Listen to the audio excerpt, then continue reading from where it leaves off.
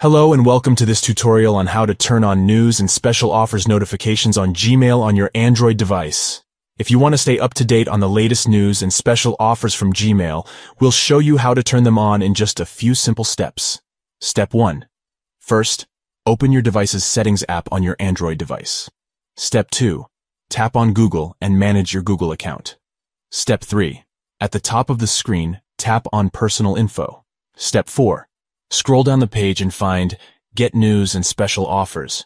Step 5. Toggle the switch to turn on news and special offers notifications. And that's it. You will now receive news and special offer notifications from Gmail on your Android device. Receiving news and special offer notifications can be helpful if you want to stay up to date on the latest news and promotions. However, keep in mind that receiving too many notifications could also be distracting. If you want to customize your notification settings, you can choose which labels you want to receive notifications for and set notification preferences for each label. For example, you can choose to receive notifications only for emails from specific contacts or emails with certain keywords.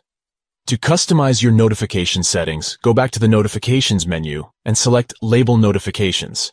Remember that your notification settings are customizable, and you can always turn notifications off or on if you change your mind.